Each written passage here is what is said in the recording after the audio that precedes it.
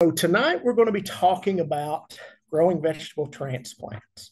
And so up front, let me just say I don't do endorsements, nor does the university. So if I mention a brand name, a supply source, or anything like that, don't construe it as being endorsement. It's just an example so we can have better communication. And certainly there may be other options, whether suppliers or products, that are equally as good in the same situation.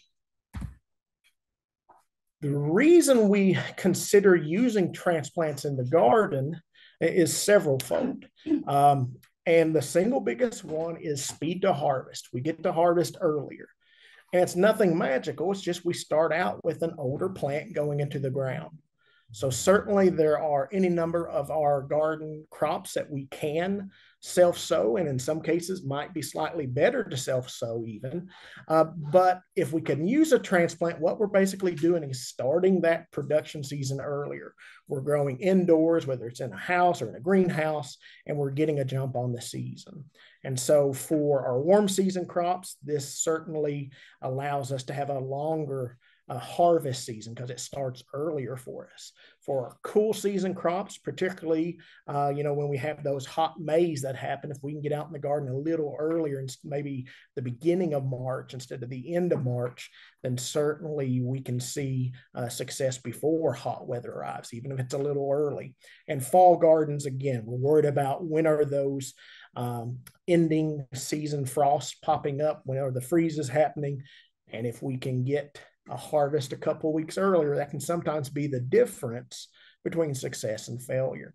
So really a lot of it is earlier harvest and more success or more likelihood of harvest.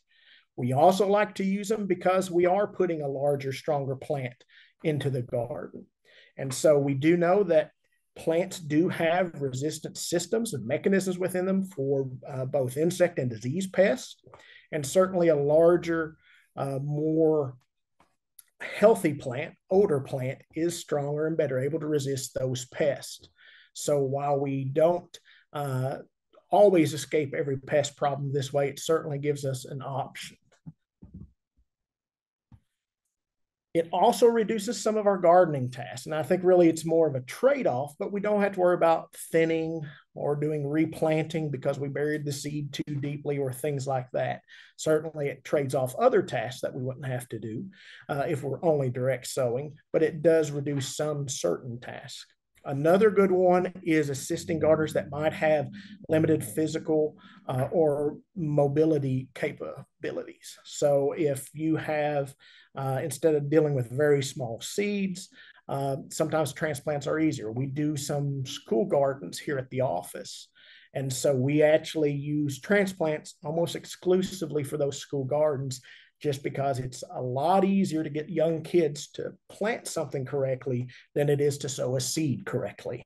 So our success rate is much better when plants are planted. So we actually do transplants for, believe it or not, radishes, and it actually works. I would never tell you to transplant radishes in your home garden. There's no great utility to it or no good reason, truthfully, unless you're dealing with fourth, fifth, and sixth graders who aren't going to sow a radish seed correctly. Then they're the perfect thing to use. So just because something isn't traditionally maybe a transplant doesn't mean we can't use it. And certainly tonight, given our timing, we are looking more at talking about warm season transplants. So things like tomatoes, peppers, eggplants, all of those, now is the perfect time to start firing up transplant production. And so we'll kind of talk about that more than cool season, which we'd actually be late on.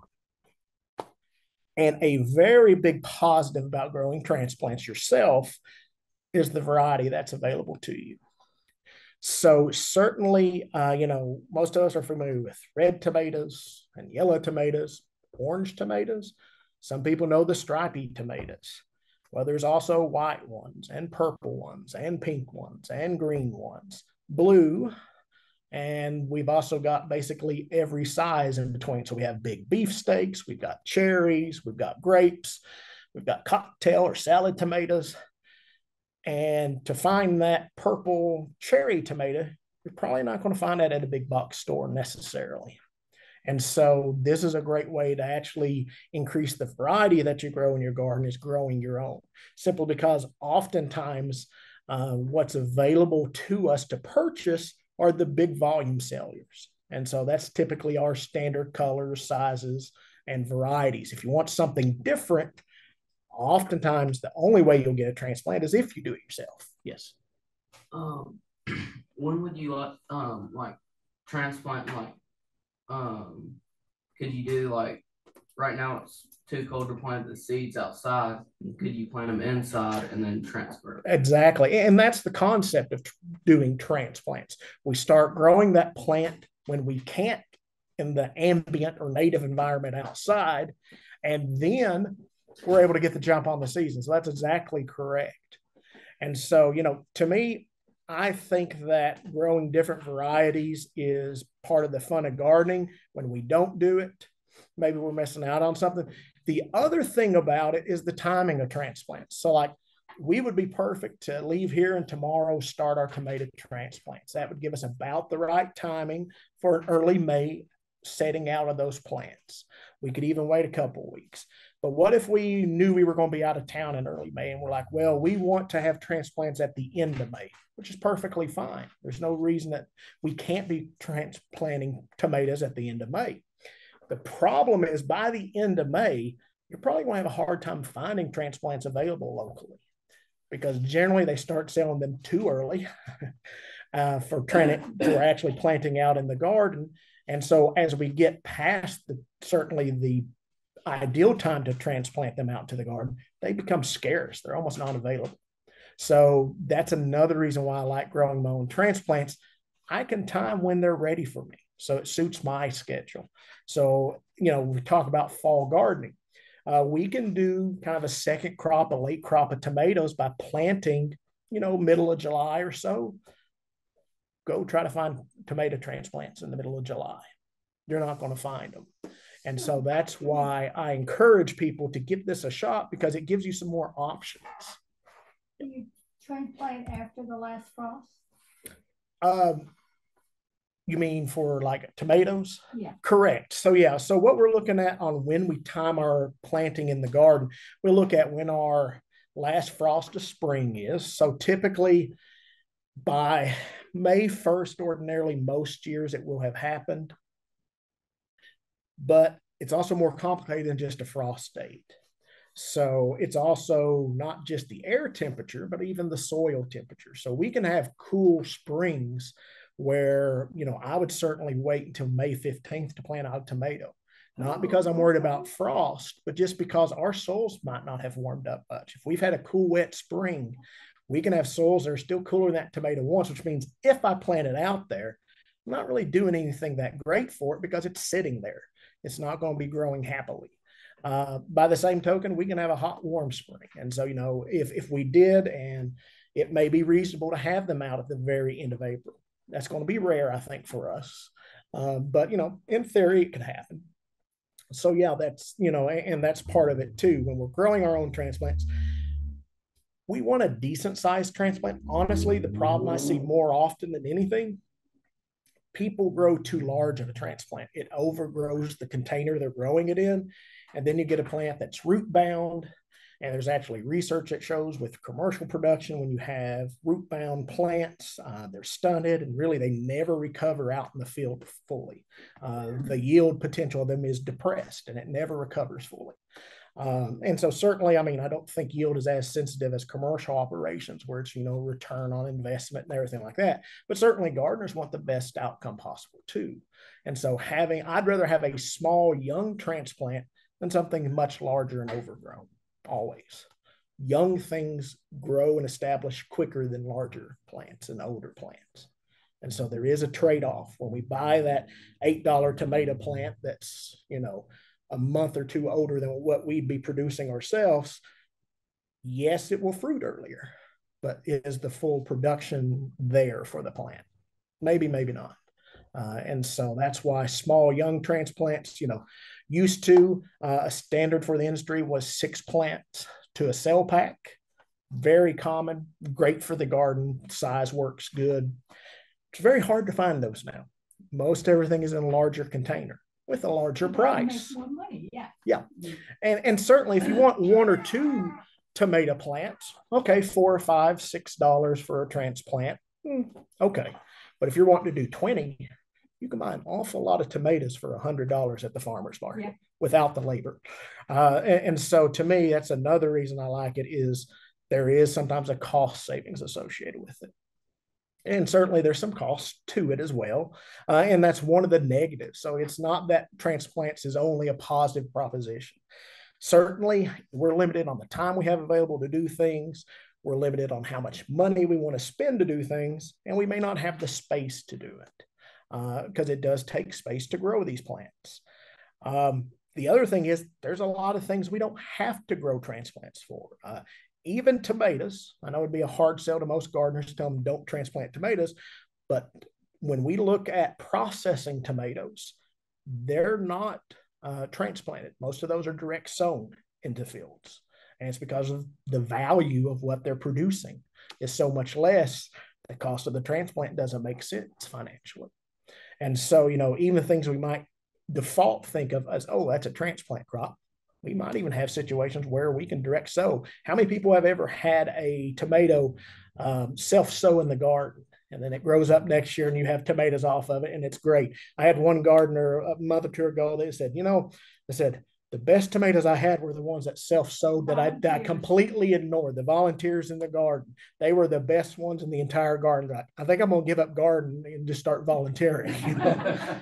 It might work, but and so certainly we can see success with sometimes direct sown. So it's not something that we don't want to present the concept that direct sowing is bad in the garden. It's not. It's good. It's effective, and oftentimes it's a labor savings activity to do it. We do know that some plants can experience transplant shock. Again, smaller plants transplant more successfully, but cucurbits, there's a lot of back and forth, a lot of thought on whether our cucumbers, cantaloupe, squashes, if they actually benefit from being transplanted or not. Because they aren't when we do transplant those, we want to be careful to have minimal root disturbance with them. So certainly direct sowing works great for them. And so I've even talked to commercial growers who do both. They'll actually have some that they transplant out and some that they direct sow. And they'll tell me they really don't see a big benefit to transplanting. Some of them try to get a little bit quicker to harvest. But overall, it's not this huge boon to the plant necessarily. So don't think that transplants are always by default a better option. Yes. So if you live in the case of tomatoes, if you direct seed, when would you put them in the ground? I would probably direct seed probably about no earlier than May 1st. And if it's been a chilly spring, I'd probably wait till the 10th. Maybe 15th even. Because again, when we're direct sowing, we're much more concerned about our soil temperature. For something like pepper and eggplant, I'd probably even delay that to minimum the 15th of May or later. And so, so we do want to pay close attention to what our soil temperatures are doing, what the weather has done. We can actually look online and find soil temperatures for areas. So if you don't have a soil thermometer, that's not a problem. There are options available to you. And so here's just pulled out from one of UT's publications and just kind of shows that for a lot of our plants, we do predominantly use transplants, not just our warm season stuff, which is kind of our focus tonight, but things like broccoli, cabbage, things like that certainly are spring growers. We often use transplants in those. And a lot of it has to do with it gets us to harvest faster. And so like for most things like broccoli and cabbage, we'd be starting those about 6 to 8 weeks before we want to put them out. We would put them out about this time of year. Middle of March is not a bad time to be transplanting those out. It could be a little later, but most years, middle of March works well. So that means we'd want to start our seeds or our transplants about the 1st of February to get about that 6-week period. And certainly, we can control somewhat how quickly plants grow when we're growing them indoors by adjusting temperature, for instance. So if things are getting too large, we can kind of cool things down. If they're getting too large, we can warm things up. They do that a lot in greenhouses, playing with nighttime temperatures. especially because it's easier to adjust.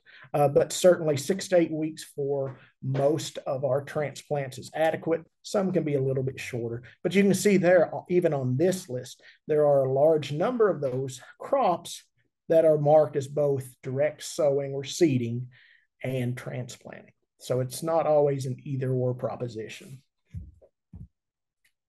So what are some basics about growing transplants? So I'm assuming most of the time, most people are going to be growing these indoors in their house somewhere, and that's great. Ambient household conditions where you're staying anywhere, between 50 and 75 are going to work for most things, certainly on the higher end of that for more warm season things. But most people run their houses, 68, 72, almost year round for the most part. That works well. And certainly a little bit warmer for some of our more tropical things isn't a bad thing. What is good is that we have a little bit of a temperature differential at night. So it's not uncommon that houses cool down a little bit at night, especially on a sunny day like today. If you've got a lot of windows, part of your house probably warmed up some today. If it drops off at night, that's not a bad thing because that's natural outside. What happens when we get up in the morning? It's chilly, but then by the time we get to late afternoon, we're almost to 65 or 70 some days. So that's all right. We do want to have good airflow around these plants. We don't want stagnant air, more or less. So, it's not something where I'd say, hey, let's stick them in the basement. If it's not a well-ventilated area, you can add fans. There's good reasons to use fans. It can help us produce stocky plants. But certainly good airflow is necessary. We do need to keep in mind that we're dealing with potting soils or media, and we're dealing with watering, so it can get a little messy. So where we do this in the house, we need to consider that because we don't want heartache after we get started. Is there a big difference between potting soil and potting soil? Yes, so we'll talk about that later. So good question. Here we are later. Next slide. So potting media, and you'll notice it doesn't say potting soil. Potting media or potting soil actually doesn't have any soil in it. That's a good thing.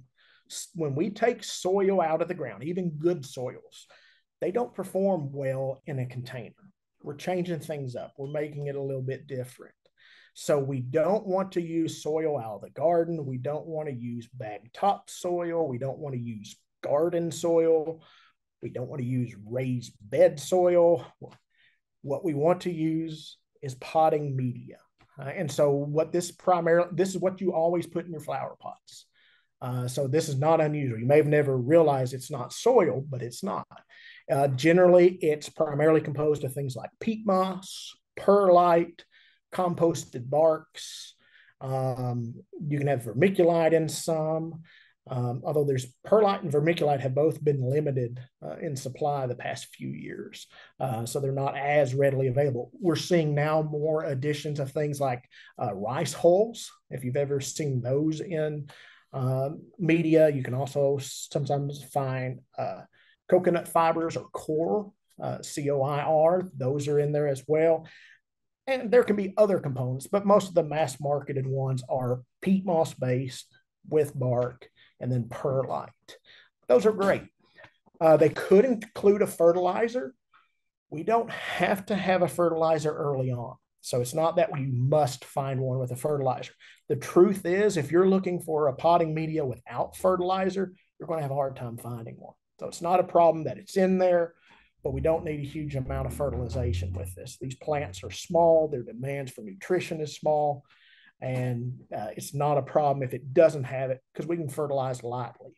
If it has any in it at all, most of them will have some sort of starter charge or fertilizer input to it. That's probably going to do us well the entire time we're growing our transplants because they don't have a huge demand. My general little rule of thumb when it comes to potting media, generally avoid the cheapest thing they're selling and the most expensive thing they're selling. The cheapest is probably a lower quality, and the most expensive is probably some sort of gimmick. And that, in my experience, that has borne out to be fairly true. Middle of the pack, I've used store brands. Some of them are fine. I've used name brands. They're fine. it doesn't have to be where we purchase the most expensive thing they have, because that doesn't guarantee a success. Sometimes people will ask, must I use a seed starting mix? So the big difference between just your basic potting media that we would put in our pots for plants and a seed starting mix is the fineness of the material in it. Seed starting mixes are finer, smaller particles.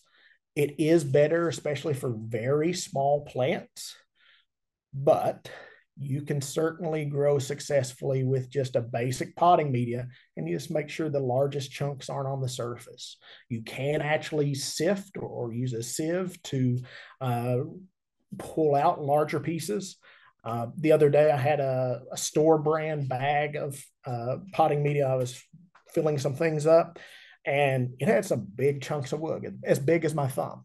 So, that's not something we would always find, especially maybe some of the better name brand products.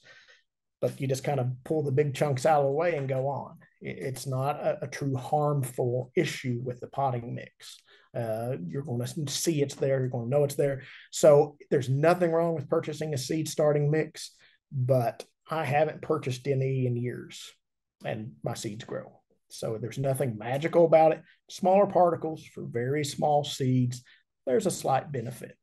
But honestly, common sense, if you see a big chunk of bark or wood on the surface, pull it off, and then you're probably still good to go. And again, it isn't something that's a must. We do want to pre-moisten the media. Now, what do I mean by that? Peat moss based medias, which most are, we're getting some options in the market that aren't, but by and large, they're still peat based. When peat moss is dry, it becomes hydrophobic, which means it actually repels water. This is why we would never advise you to use peat moss as a surface mulch. It's because it is hydrophobic. So if it dries out and you get a rain and it's on the surface, your peat moss washes away because it won't actually absorb into the peat moss. It won't go through it, just kind of runs off the surface and carries peat moss with it. So because of that, if you've ever opened up a dry bag, you can literally throw it on top of a bucket of water and it will float on the water. It will. It will. So what I encourage folks to do is, it's not a permanent condition. They actually put surfactants or wetting agents in the potting media mixes, even the organic ones. Some of the organic ones are actually plant-based. They use yucca extracts. So from the roots, oddly enough. You just miss so oftentimes misting is a good way to start. If you're doing a large volume, you can just pour a bunch of water in and walk away. So sometimes misting does, I think, tend to help because you're using smaller particles of water. But most of the time, if I know I'm going to be doing a lot of potting, I'll try to moisten it the day before. So even if it's floating on top of water, give it 8 or 10 hours, it's probably going to absorb it well. Because again, there are those surfactants in there that help us out. And so most greenhouses, if you talk to greenhouses that do a lot of potting, especially if they're still doing it by hand, a lot of them they'll fill up their tables that they use to fill flats with, and they'll actually wet it down kind of the last thing of the day. So when they come in the next day, it's good to go. And so do be aware that if you think I'm on a plant today and it's completely dry, you may have a hard time getting that soil to take up the moisture. And again, it's not soil, it's media in truth. So, certainly if we're looking at the cost of medias, sometimes it can be better to source maybe from a farm store, just because sometimes they can be sourcing like compressed bales. Those used to be something you could find at places like Lowe's and Home Depot. Don't know, it's getting harder to find those larger compressed bales. Now they're heavy, but because they're compressed, it's a lot in a small volume, and generally on a price per quart or liter, it was a fairly attractive price. And so certainly some of our farm supply stores might be able to still source that for you. May not have it in stock, so this might be something you check a month in advance, but certainly they might have a good option there. So containers. basically there's a few rules with containers, but we have a lot of leeway. So the biggest thing, any sort of container we're using, we have to have drain holes in the bottom of it. Most purpose-made seed starting containers already have that inherently built in. If we're doing something else, so if we're taking 6 to 8 ounce drink cups and using those, they work great. Just poke a hole in the bottom. And anything like that. There's any sort of different things we can repurpose, we can reuse, and just make sure they have that hole in the bottom for drainage. We like to be able to pull the transplant out of there easily.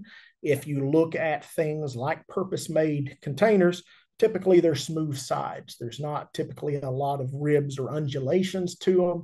And so you can easily kind of squeeze and pull at the same time, and most stuff pops out easily. Think about that if you're reusing containers. Obviously, things purposely built work great, but other things do too. So don't think we must go out and purchase these little seed starting kits that are probably woefully overpriced for what they are, when we can use something as simple as a drink cup with a hole stuck in the bottom. To save money. Absolutely, and that's it. So and again, just be aware that whatever we're using, the smaller the volume it is, the less water it's going to hold in that media.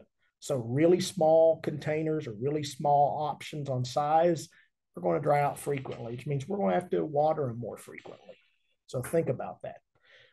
And again, I like 6 or 8 ounce cups. They aren't necessarily as economical on space as some of the purpose-built options. But if you're not super tight on space or just wanting to do a few things, worst case scenario, you buy a thing of cups and you drink out the ones that you don't plant in. So there's really not a lot of waste. You can even recycle ones you have used, wash them out, use them. So you keep them moist all the time? No, we allow them to dry out somewhat. We'll get to that in a moment. Good question. So here are some sort of outside the box examples. Some of these would work well, and maybe some not. Things like the egg carton. It looks really great. We're being green and regenerative, but that's a very small volume when you get right down to it. So that would only be suitable for a very small transplant. The same thing with using a toilet paper roll, same ideal. That's a very small plant that's going to be happy in there. Because again, we don't want them to be completely root bound, but and we're limiting that volume. Certainly, newspaper sort of self-made pots is a possibility. There are little tools you can buy to do that, or you can just use a bottle or something as a form and do it. So you don't actually have to purchase the little tool. Looks nifty, but the advantage of those is you just pick up the newspaper and put it into the ground. You can. You don't have to pry it out of a container. Exactly. And so the advantage of some of these biodegradable options is exactly what was just said. They do biodegrade, so we don't necessarily have to pop the transplant out. There are some big caveats with that. We have to make sure that none of the containers stands above the ground. If it does, it acts as a wick, and it really pulls moisture out of that transplant area. So if we're using peat pots, for instance, or something like that, make sure you completely bury that pot, or you tear off anything you're not burying. We don't want any of those organic based, those biodegradable materials to be sticking out of the ground, because they do wick moisture out. And so they will cause that plant to dry out faster than it would if it wasn't sticking out of the ground. So nothing wrong with any of those. And certainly for something we're worried about, we don't want to disturb the roots, some of these biodegradable options are good. The peat pellets up in the right-hand corner, same caveat, you got a very small volume of soil. It works great for transplanting radishes, lettuces, little things like that, because you're not growing a huge plant. And so that's not to, again, to besmirch their name or say they're not useful, but I wouldn't be growing a tomato transplant, those most likely. However, something small, it works great. Yes. Something I've seen on YouTube, I didn't know if it would work well or not, but those like tall barbecue dishes you can get at Dollar Tree, the little aluminum ones, Mhm. and then you poke small holes in the bottom and put like a plastic wrap over it. That way, it's kind of like a greenhouse. Yep. So yeah, there's any number of food containers that work well. So there's any number of people that will save, takeout containers and cups or purchase aluminum dishes. It's basically at the end of the day, you need a container that holds soil and has holes for drainage. There's a lot of things that will meet that definition, including what you just said. So just be aware there is a lot of opportunity and license to come up with something interesting. There's even soil blocking where there is no container. They actually just will use a media that will clump together well, and there's these little forms they put it in. I've never personally done soil blocking, but there's any number of farms that I'm aware that do it. So it certainly works. But at the end of the day, all we need is for that media to hold together. And so there are blends of soils that will work for soil blocking and other medias that certainly would not. So kind of, we talked about those kits you can buy. Do we have to have those plastic dome thingies? Well, no. So they can be useful. And what they are doing, it is creating a little bit of a greenhouse effect. So it is maybe creating a little bit higher temperature for us. It's certainly holding in moisture more, raising humidity. The problem is it's also reducing light. So any glass, any plastic reduces light to some degree. And basically, what's the trade-off? If the benefits of what we're getting by using it is offset of the lack of sunlight or reduced light, then we're okay. The truth is, most of our seedlings that we're growing as vegetables, they're not that picky. So we can use it to begin with. So after we've sown our seeds, we can cover it. But what I like to do, as soon as they're germinating, I pull it off because I want maximum light to reach those young plants. Heat mats, kind of the same thing. Certainly, some of our more warm season crops are going to be benefited if we can keep that soil media at 75 degrees. And so that's a little bit higher than maybe ambient in our houses. So the seedling heat mats can work well to do that. But as soon as they start germinating, I jerk the mat out because if you don't, you're going to really start driving growth. You're going to accelerate it. While that sounds like a good thing, I want a small, slow growing seedling rather than something getting big, tall, and lanky. And so I'm not trying to push growth with heat. I just want to create the most optimum germination situation. For a lot of things, they're going to germinate perfectly well without a heat mat. I've got some heat mats. Occasionally, I'll use them for some things. Lots of times, I won't. The only difference I see is sometimes things germinate faster because they're on the heat mat. It's not a bad thing. If you've got them, use them, but just understand, don't keep them under there for days and days and days because you're going to end up with a gangly plant. It's not the best quality. So again, nice to have. They're a tool if you have them, but not a necessity. And so this is just kind of showing some of our germination temperatures, growing temperatures, and then conditions for hardening. And so this is actually from a resource from Penn State. Hardening off transplants is basically just getting them ready to go out to the tough environment outside. Why is outside tough?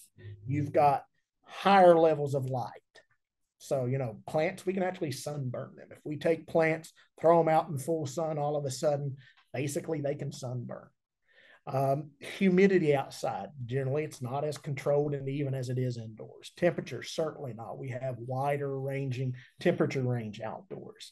So by exposing plants to all those environmental factors slowly, starting out just a few hours at a time outside and not sticking them out immediately in the direct sun, we allow them to acclimate outdoors.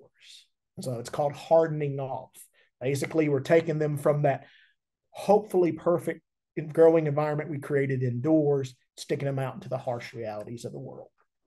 And so by doing that gradually over a week or two, oftentimes you'll hear hardening also mentioned reducing watering or increasing the time in between waterings. We don't let them wilt. We don't want our plants to wilt, but certainly starting to stretch out that interval a little bit is also a way we can help harden our plants.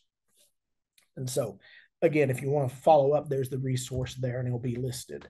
So do we need supplemental light? I think the biggest limiting challenge to good seedling growth is light. What happens when we don't have good light is called etiolation, etiolation. And what it results in is what we see there in that picture. You see long internode growth. So the plants are stretching. So the leaves are further apart from one another. In severe cases, you get that yellowing like you see there. Those aren't green. That's not your screen being a little off on the color or a bad picture. They're not green because they're not getting the sunlight they need. Almost universally, you're going to have a better transplant by using supplemental light. There's very rare occasions where that would not be the case. And the reason is if you look at what outdoor light, the amount of it that's there versus what indoor lights have, it's dramatically different. And how quickly light falls off from even a bright window, it's dramatic how quickly you go from decent amounts to none at all. Almost. It's really remarkable if you actually look at it. You can find some videos online if you want to think about that more. What's good, it's not too particular what lights we use. And so, certainly for decades, fluorescent, shop lights basically were the standard. We now have LEDs, and the biggest advantage LEDs offer us is efficiency. They use less power. And so certainly either one can still be used successfully. The big thing is when we're talking about using supplemental light, we do want the lights to be 2 to 4 inches above the plant. We want them close because if that light is a foot above versus very close, they're getting less light when it's a foot above. There's actually loss. So the closer to the light, the better. Now there's caveats with that. And this is just a slide that's looking at kind of the different types of fluorescents that are out there. Again, I think a lot of these have been displaced by LEDs, particularly since pricing is coming down on LEDs. But essentially at the end of the day, with like the different types of fluorescents or even LEDs, if I have a fluorescent light bank that I have or shop lights that I'm using, if I've already made that purchase and they're doing fine, I'm going to keep using them. I'm not going to run out and buy LEDs because unless my electric bill is too much to deal with, at the end of the day, to a certain extent, light is still light. Now we know there are different spectrums of light. You have warm and cool lights. When you look at growing lamps or growing lights for plants, you can find full spectrum or wide spectrum. Some of those are beneficial, but for vegetable transplants, and this was directly from University of Missouri. And so they're actually talking about just using cool white tubes, 40 watts from fluorescent lighting, nothing special, nothing you'd have to track down at a gardening store, anything like that. They're the least expensive and they produce a mostly blue light, so they're not well balanced, but they can create healthy, stocky salad greens and vegetable transplants. The reason is the amount of time that we are growing these plants for is relatively small. We don't want a 9-week-old tomato transplant. So the sooner I can get it out to the outdoors, the better, truthfully. And so I'm not worried about the fact that these lights aren't perfectly balanced. In the second paragraph there, basically they say, these grow lights that are balanced, that have a broader spectrum to it, that's what you need when you're more worried about indoor flowering and fruiting, things like that. So basically, we're just trying to create a vegetative plant, a leafy plant. We can do that easily with lights. It doesn't take anything expensive. It doesn't take anything really sophisticated. Shop lights, fluorescent lights have done it for decades successfully. So don't think we have to run out and buy LEDs. If you want to, awesome. I will say this, there are some caveats with that. I have seen on YouTube where people have actually tested like the reported spectrums and output from different like grow lamps and things they buy on Amazon or elsewhere. There's not always truth in advertising. So make sure you're buying from reputable dealers that will stand behind their product. And certainly, you know, if you want LEDs, awesome. I don't personally believe it's a requirement to produce quality plants. In my office, I inherited when I started this job fluorescent light setup, and it works fine. There's the one thing I don't like about it is it actually produces more heat than I have ever seen fluorescent lights produce. I don't love that, but so I have to be careful on how close I put it. But other than that, I really, from the quality of light standpoint, fluorescent works. We do want to watch heat on these, and this is a real world example for me. That's actually a snapshot out of my office. If you notice the little thing hanging down from the black light there, that is actually a connector that goes on the end of the bulb. I disconnected it because I was trying to get the heat down. So I actually have one bulb that's not actually lit in there. So instead of a 6 light, I have 5 tubes lit in there because I'm trying to reduce the heat load there. The other thing is I have them on a timer. And so I don't put them on a timer for like 5 hours at a time. I have them off and on fairly frequently. So it could cool off. Exactly. So it doesn't build up a heat load under there. So, you know, again, not every fluorescent light does that. That's kind of unusual, the amount of heat they put out. And I actually will sometimes use a fan when I do have a lot of light going, so I don't get too much heat build up underneath there. I also like fans, dries things out. When the plants are moving, it helps them to stay stocky. So there's good reasons to use it even outside of heat. The good thing is this is just kind of a wire shelving unit. These lights are purposely built grow lights. So they actually have hangers kind of built into them. So they have like cables running from the top and a hook. So you can just hook it and move it on the rack above to raise or lower the light. As the plants grow, do raise it. I have had plants that I didn't raise it quick enough and I've burned their leaves. So, you know, just be aware that that adjustability to raise and lower lights is important because you do want to have this going up, raising as those plants are getting larger. We'd still like to keep, you know, 2 to 3 inches above the plant. So we're getting the maximum received light by those plants. So that means we need to be able to move. Dry the soil out. Don't you have to monitor? I do. And so that's the other thing with the heat. So, you know, if you ask me, if you said I have no setup whatsoever, should I look at LEDs? I would say, yeah, I think LEDs are a good option. They run cooler than fluorescents. But again, these fluorescents, I'm not sure why, but they put out more heat than fluorescent lights normally do. And now, granted, these are kind of high output lights. You know, there's 6 fluorescent tubes in there. A lot of our overhead lighting indoors is 2, maybe 4. I've got 6. And so, I mean, there is more there to create heat. But again, I think some of it just is the nature of these particular lights. But I'm not running out to replace these. I'm trying to mitigate that problem and deal with it. And honestly, it's not been a problem.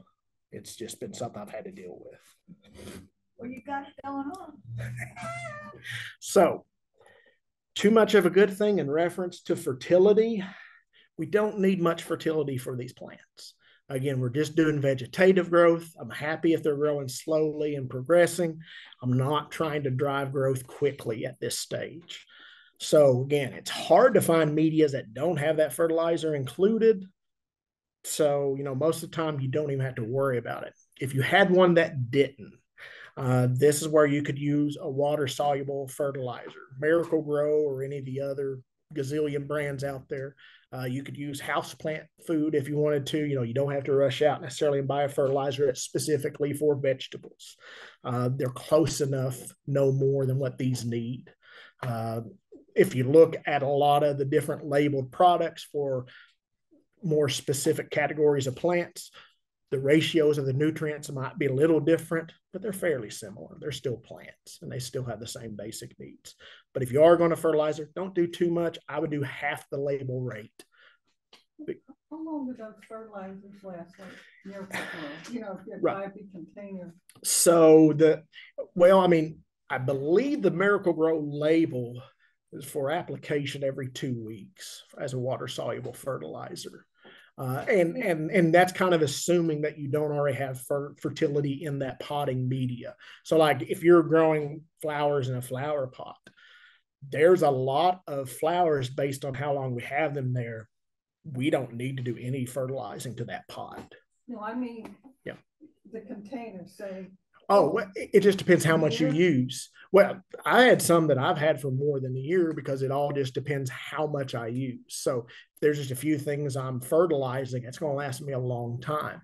If I'm fertilizing a lot, and truthfully, the water soluble fertilizers are not the most cost efficient fertilizer we can use in the garden. There are cheaper fertilizers that if we put them down at planting, we might supplement with some liquid feeding later. Liquid feeds work great for container type situations where it's not necessarily easy to have a lot of fertility waiting there, but we know there's slow release fertilizers like Osmocote and other brands that are great. So we can put those in when we plant. They slowly release over time. So oftentimes that might be one time of the year we do that this season. If we're doing multiple crops in a pot or in a garden, we might come back when we start the next crop and replace fertility.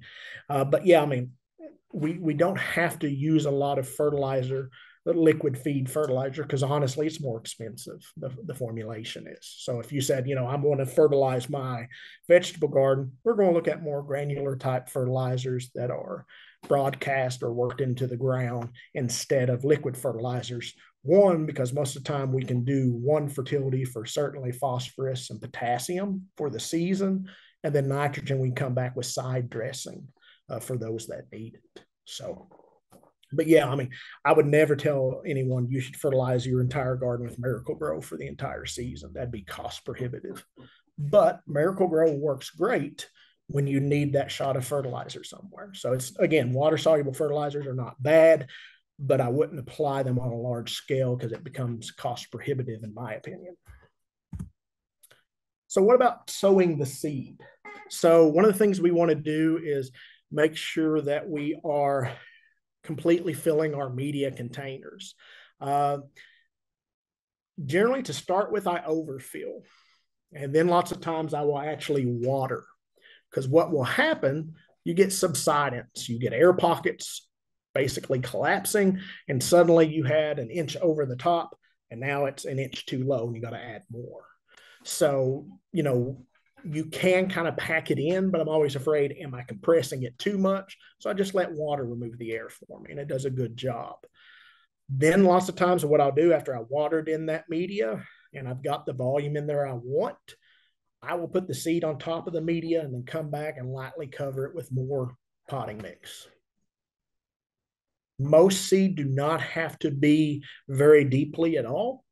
In fact, a common failure is we plant things too deeply. The smaller the seed, the less deep it needs to be. A lot of our seeds should never be any deeper than 1/4 of an inch. That's not deep at all, really. And so putting them on the surface and lightly covering them works great. We can compress them down a little bit.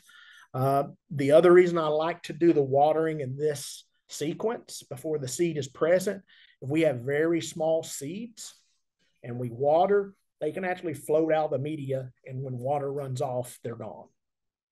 So I like to not water away my seeds. So by watering the media, spritzing works well. I've got a picture in a minute of a spray bottle for that very reason. So lots of times with small things, I like using just a spray bottle. Again, nothing, it's the same spray bottle we would use for anything. Nothing special about it. It's a low amount of volume being placed on that media. And because of that, it works well for it. There's kind of a rule of thumb that says plant the seeds twice as wide as their width in the media. It starts getting a little complicated where I'm like, okay, well, which is the length and which is the width or length on the seed? But basically, don't bury things too deep. If there's one thing that happens, people go too deep with them. A good thing to do if you're unsure, look at a seed packet. Seed packets typically will tell you the planting depth. Rule of thumb, the bigger the seed, the deeper it can go. Smaller the seed, closer to the surface. We certainly can sow more than one seed per cell or per container, but make sure you go back and thin those. Having too many plants in the same cell or container just results in a couple of smaller plants instead of one nice plant. So by and large, you're better off to thin it to the strongest plant. That's not always the first one that germinates. Sometimes you will see where a plant just a little bit off. The cotyledons didn't survive coming out of the seed well, or it, for whatever reason, it is growing real gangly, really long and stretched. You may be better off to keep a later seed that germinated rather than the first one. So there's nothing wrong with having them there for a few days to evaluate which one you want to keep. The other thing you can do is you can oftentimes pull those apart and replant one. So a lot of propagation, they won't necessarily sow directly into every cell. They will sow into larger trays. They'll have a number of seeds in there, and then they'll, when they're very small, pull those seeds out and replant them into a larger container. It's a little more work. Depends how expensive your seed is, how much space you have for germinating and growing young seedlings, but certainly you can do that. You don't have to only sow them into the final container. Do keep in mind there are some seeds that need light. So these are particularly ones that we want to be cautious about how deeply we're sowing those. So things like lettuce, dill, snapdragons, and petunias, be extra cautious. And the other tip I would give you is label, label, label.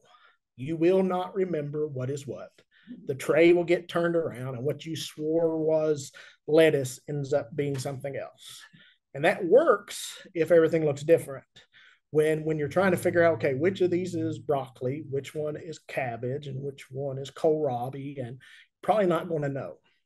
That may mean your garden bed is a mix of different things, which may look great.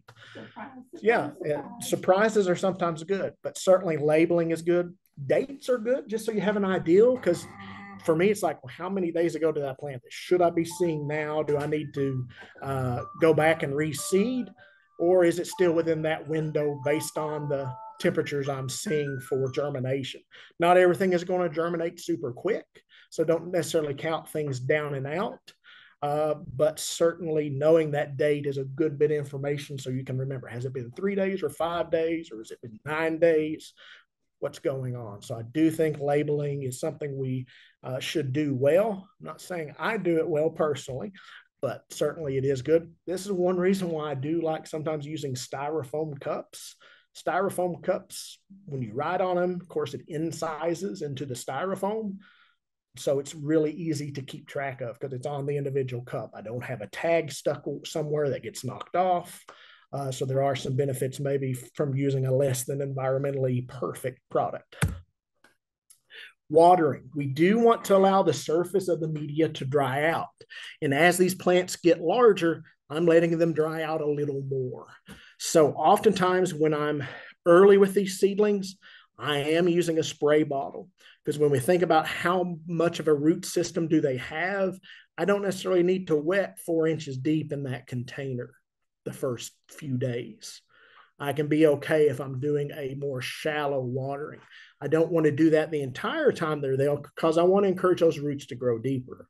But certainly, sometimes when we have a very small seedling in a relatively large volume of soil, too much water can waterlog it. We can get too wet of conditions. So I do like for very young seedlings using a spray bottle, using a sprinkling bottle. If you've ever seen the laundry sprinklers, they used to go in the old glass pop bottles, for instance.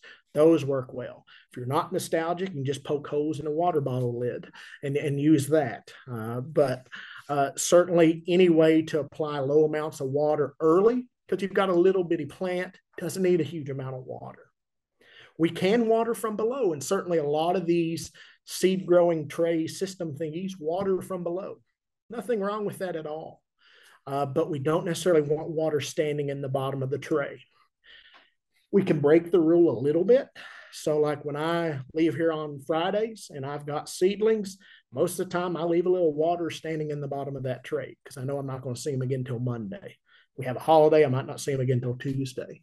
And so I do provide a little bit extra reservoir of water in there. It's a trade-off. I'm not here and I don't want to get them too dry. Ideally, I might not leave that water standing if I had my choice. But again, it's a trade-off. What happens if we leave them standing in water, the very bottoms of media, that media that stays saturated isn't going to grow a lot of roots. Roots have to have oxygen. And so if we're keeping that flooded, we don't have growth. And if the root's already there, we're risking killing them. And that sets up all kinds of problems. So I don't love having standing water. There's some occasion for trade-offs on that. We can have a lot of diseases. Most of the diseases are directly linked to overwatering. And so things like damping off, where you kind of get in the left-hand picture a narrowing of that stem. If you compare those two stems, they were seeded at the same time, but you get that kind of shoestringing of the stem. Sometimes it will just dry up and there won't be much there at all. That plant's never going to be a good plant for us. And so the way we can combat all these different diseases really is to keep them drier. One of the ways we encourage drier conditions is utilizing a fan. That moves that humid air as it evaporates from the plant or from the potting media. It moves it out of there so we don't keep real humid conditions immediately around those plants. So again, a fan is not a bad thing to have if you're growing seedlings. That's what I'm saying here. So if you got hot running lights like I do, or helps remove excess moisture from that immediate environment, and then you have the physiological stress, the movement from the wind, that actually helps keep those plants smaller and stockier, which is what we want. We can, I don't think it would happen much in the home necessarily.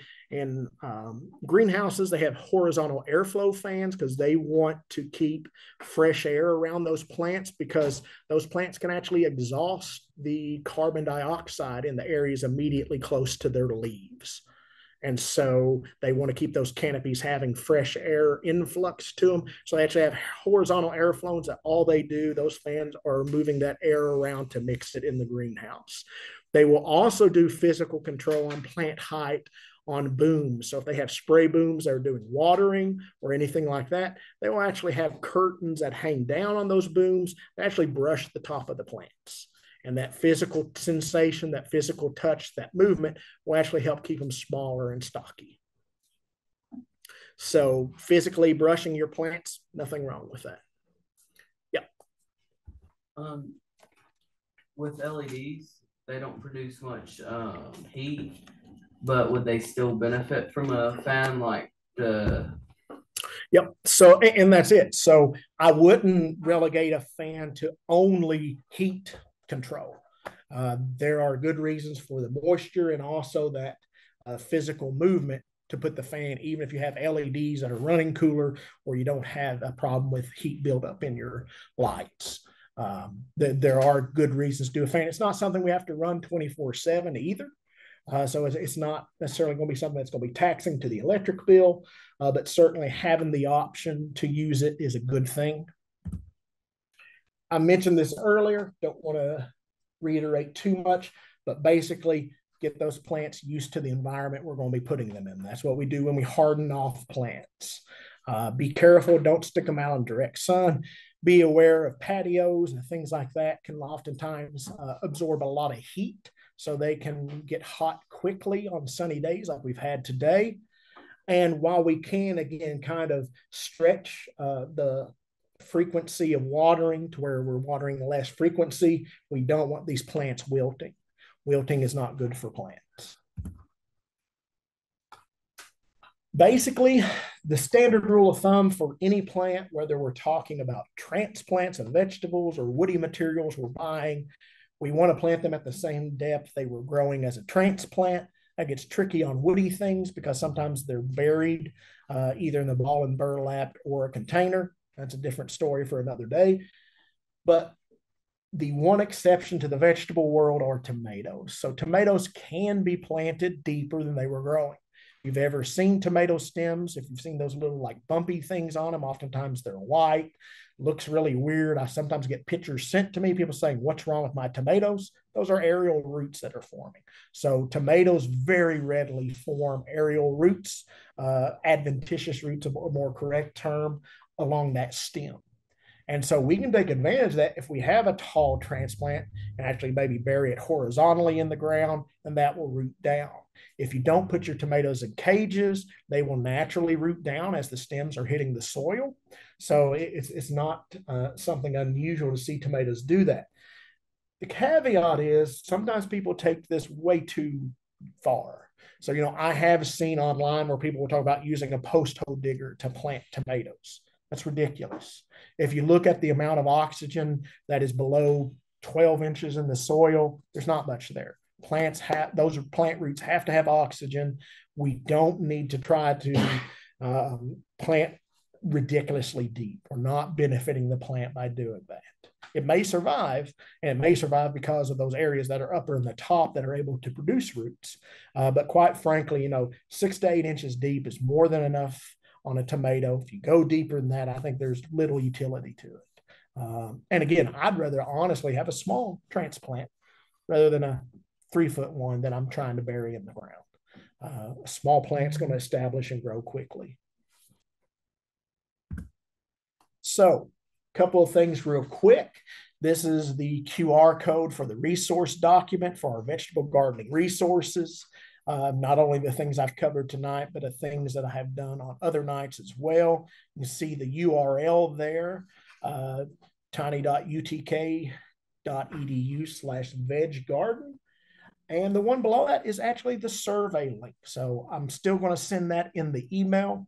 But while you are on your smart device, if you want to go ahead and go on that link and complete the survey for tonight's class, that would be perfectly fine. So I'll leave that up there for just a moment for anyone. And with that, we are actually done.